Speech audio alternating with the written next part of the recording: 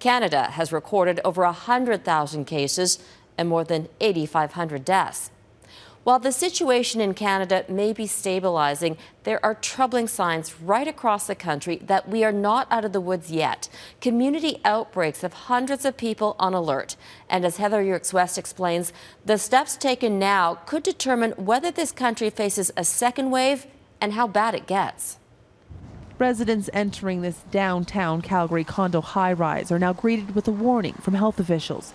The building is home to the city's latest outbreak of COVID-19. At least 45 people have become sick. 3 have been hospitalized. They think by surfaces, like elevators and everything. Like, we've been reassured that it can't flow through vents or anything. But yeah, they're quite confident it's like through elevator touching. The situation here helped push Alberta's new case numbers Saturday to highs not seen since mid-May. Across Canada, there have been outbreaks as well. At least 21 cases have been linked to an outbreak at a nail salon in Kingston, Ontario.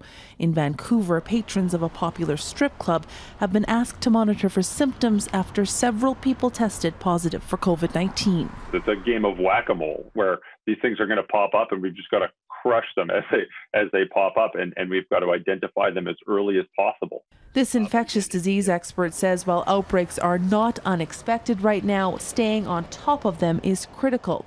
And that's not something public health units can do alone. Employers have a role to play to ensure workplaces are safe for both staff and patrons. But to keep numbers low, individuals will have to step up too. Citizens have their own obligations that we need to do.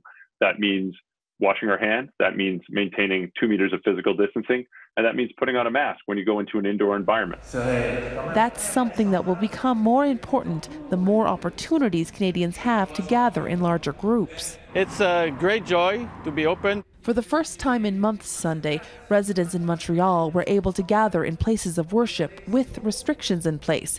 Maximum attendance limits meant not all were welcome inside. I'm just a little sad that today I was here at 8 and I could not enter. Actually, I was here at 7:30 and there was already a lineup of people. Activities like singing hymns have made places of faith super spreaders in the past. Moving forward safely will take vigilance and caution in order to keep the virus at bay. Heather Yourex-West, Global News, Calgary.